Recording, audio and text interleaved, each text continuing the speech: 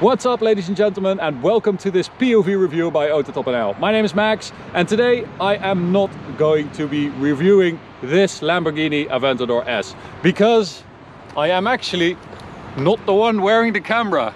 Hi. So today Jeroen is going to do the review of his own Aventador S, and I'm going to let him tell you what he does and who he is. Enjoy the video. So thank you, Max, for that introduction, and yes, hello, welcome from my side. My name is Jeroen Mul. I'm a professional racing driver working and racing for Lamborghini Squadra Corsa, the motorsport department of Lamborghini, this beautiful Italian supercar manufacturer. I've been working with them and for them for 6 years now, racing all around the world in their Lamborghini Super Trofeo Championship, their GT3 Championship, helping to develop the racing cars, doing a little bit of development of the road cars as well, being an instructor for all the Lamborghini customer driving programs like the Esperienza and Academia we do all around the world. And today I am invited by the guys here at AutoTopNL to show you guys my Aventador S Roadster here in Nero Pegaso, this beautiful metallic black color. This is my personal car. I've had owned it for 2 years now here in the Netherlands, and I've spent over 17,000 kilometers now already with the car behind the wheel, and I've enjoyed it extremely much. And I just want to show you around the car, tell you about the spec of this Aventador S Roadster, why I've chosen certain things, what I love about the car, some interesting details and some interesting features and quirks that you might not have known about this Aventador S Roadster. But as you may know, the Aventador S Roadster is the V12 flagship of Lamborghini, currently with a 6.5 liter naturally aspirated V12 engine producing 740 horsepower. The car is all-wheel drive, as was also the previous Aventador. The car now has a four-wheel steering system, so the rear wheels also turn. This is the first time this is applied on a V12 model, and was then also introduced on the SVJ, which is the more hardcore track-focused version of the Aventador, the S being the ultimate road-going version of the V12 flagship. Very well known for the scissor doors, or the doors that go up, a feature that Lamborghini leaves only and reserves only for the V12 models. So introduced with the Countach, then on the Lamborghini Diablo, after that the Murcielago, and then the Aventador was introduced in 2011. This car is a 2018 car, as I said, 2 years old now. In Nero Pegaso, it's a beautiful black metallic color. I felt it's a little bit understated for such a bold car, but that was kind of the look that I want to go for. And I opted to go with the SV designed wheels in silver, which in this spec were introduced on the Aventador S for the first time. I thought that it really enhances the stance of the car being in silver against the contrast of the dark exterior color. Furthermore, I went for the full carbon fiber package on the exterior, which means the lower splitter here in carbon fiber. We have the carbon fiber side skirts alongside the car. Also new on the Aventador S is the illuminated Aventador logo in carbon fiber in the door sill as well. You can see the carbon fiber tub being exposed as well. This car having a carbon fiber monocoque chassis. We have the big carbon fiber diffuser on the back as an option with the new Aventador S design exhaust, which, if you can really see it, actually has 3 pipes.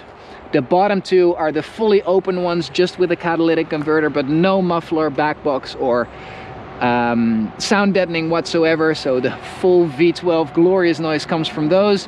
And when the valves are closed, the exhaust valves only come from the top, which means the car can be driven nice and comfortably on the road as well. But we have the full carbon fiber diffuser there at the back. Then I also opted for the SV air ducts, the intakes that were introduced on the SV for the first time and then were carried over onto the S as well for the road going version, instead of the electronically opening air vents that were here on the first generation Aventador. And as an option, I also went for the exposed carbon fiber roof panels, which as this is an Aventador Roadster, as Roadster come off. So I thought that it would be interesting to show you actually how that works, because these roof panels come off and they store here in the front of the car for you to take them with you whenever you're driving. So first thing you do is you pull on the latch that is here to open the front, then fold forward the seat, pull on the lever that is here, and the roof lifts off, and you just carry out the roof panel like this. Walk over to the front, and you can store them here following the numbered system on the mounts that you can see here, and they just click in place like that. Fold down these features, walk over to the other side. Again, seat forward, grab out the panel, and we store the panels here in the front very nicely, and you're done. They're all secured here in place. Granted, you don't have much luggage space left, but what else do you need when you're driving a car like this? Interesting thing, if you look closely, it says here Aventador wind stopper.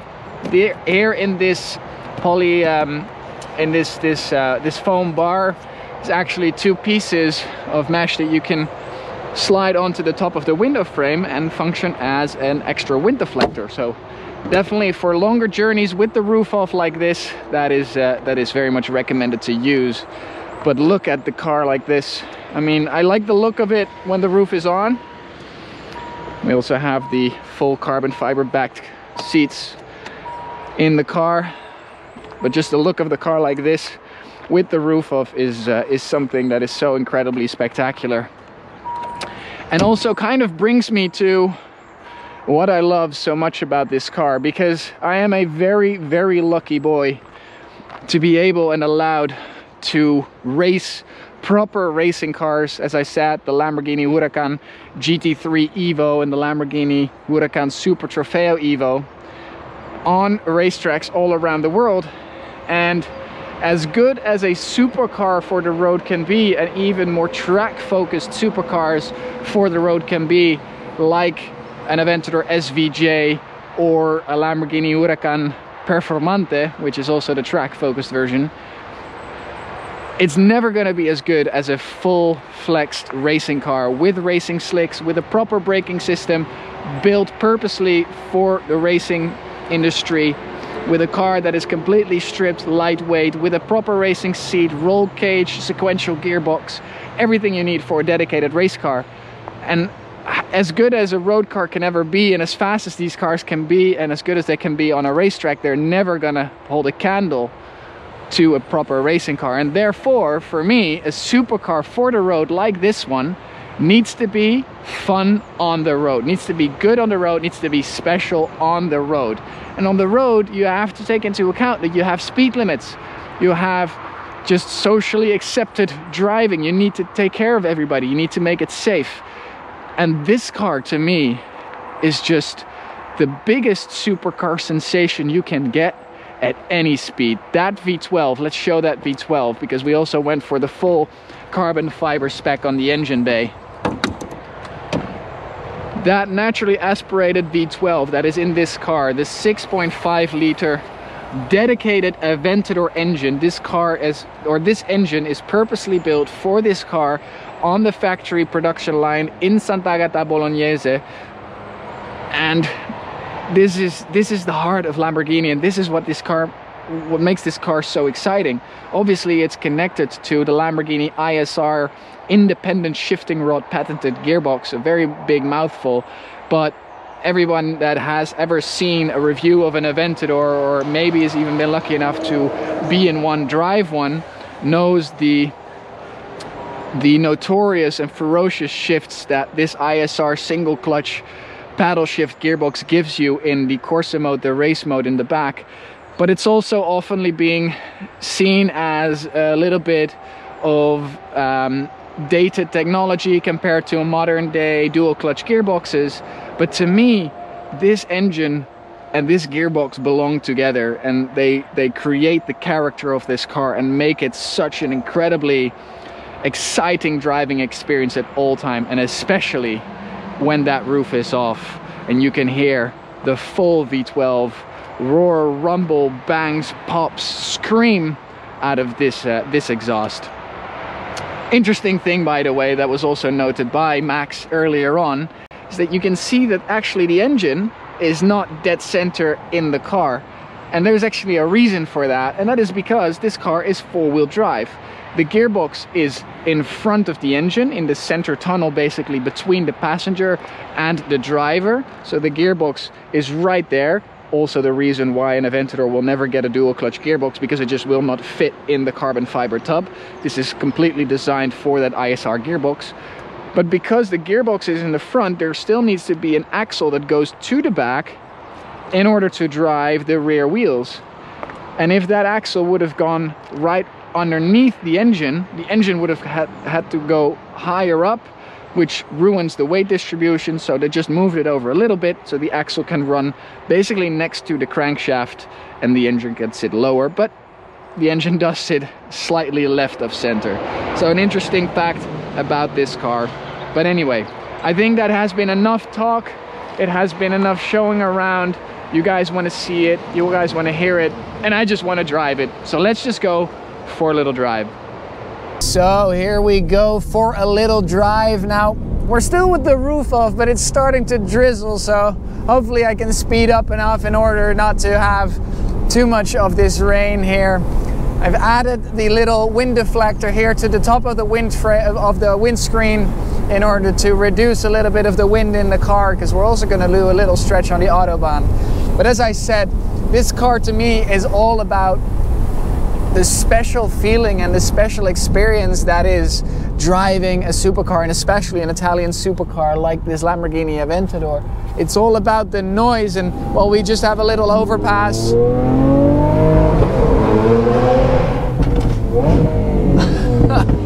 There is just nothing out there that sounds like this. This naturally aspirated V12 is just an absolute dying breed.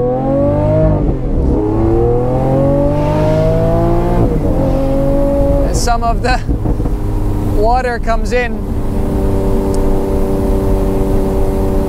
but this car, this engine is just so unique, and as I said, a dying breed. The car has such its own character. We're currently in sport mode. Well, we're actually in Ego mode. Ego mode is the fourth driving mode that was added to the Aventador with the S, as this car is, which is basically an individual mode. It's a mode where you can make your own combination of Strada, Sport and Corsa. Strada being comfort, Sport being fun for the road but not too crazy, and Corsa being the hardcore track mode. You can make those three, you can choose whatever you want for the three main parts of the car: the suspension, the steering and the drivetrain. And for me in Ego, I have the engine in Sport with the gearbox in Sport, which give these great blips on the downshift, give the big bangs on the overrun, and have a nice throttles response.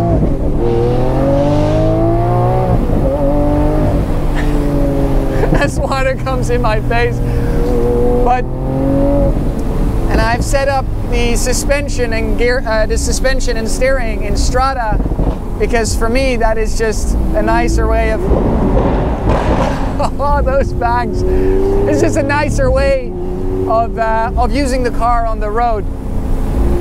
Obviously, when you really want to go for it on a racetrack, you want Corsa mode, you want the stiff suspension, you want the more direct and a little bit more weighted steering feel. But to me, on the road, this setting in Ego is the best. But we do have to experience a little bit of those Corsa upshifts, because those 60 millisecond single clutch banging upshifts you get from this ISR gearbox only come in Corsa mode. So here we go.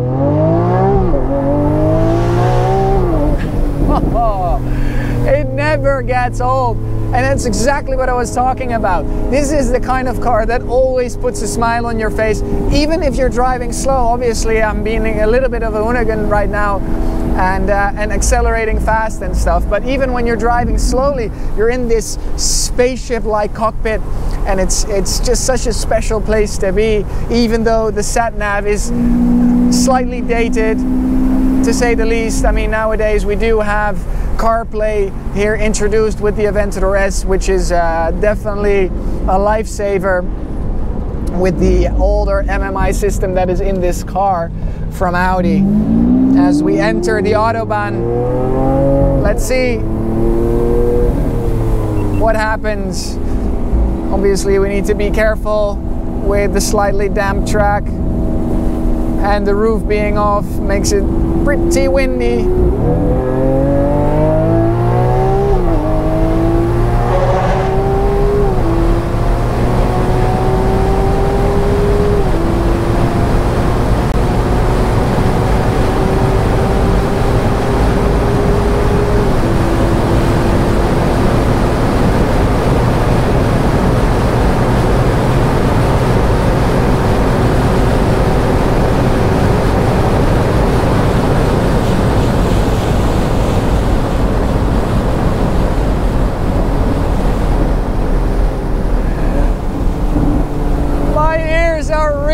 From the wind noise, doing over 300 kilometers an hour on the de-restricted German Autobahn, the only place where you can obviously do things like these legally.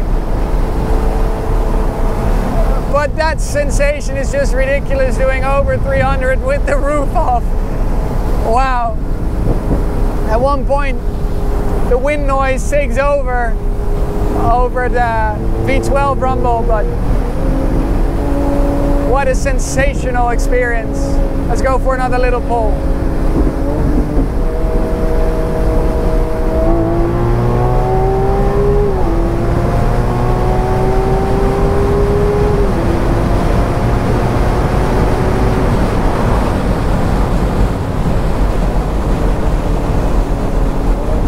This engine is just a racing engine.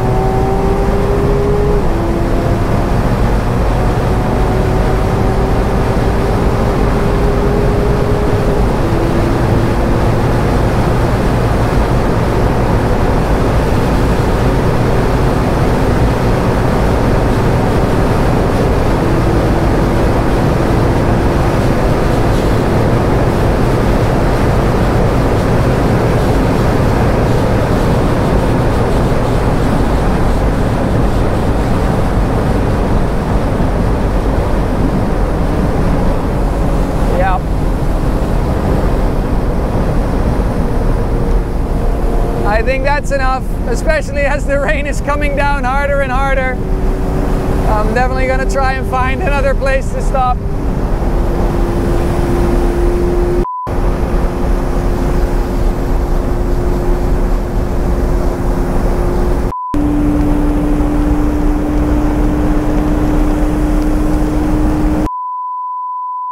Well, that took a little bit of an unexpected turn. The weather was constantly on the edge, but we didn't expect it to go and turn bad so much all at once.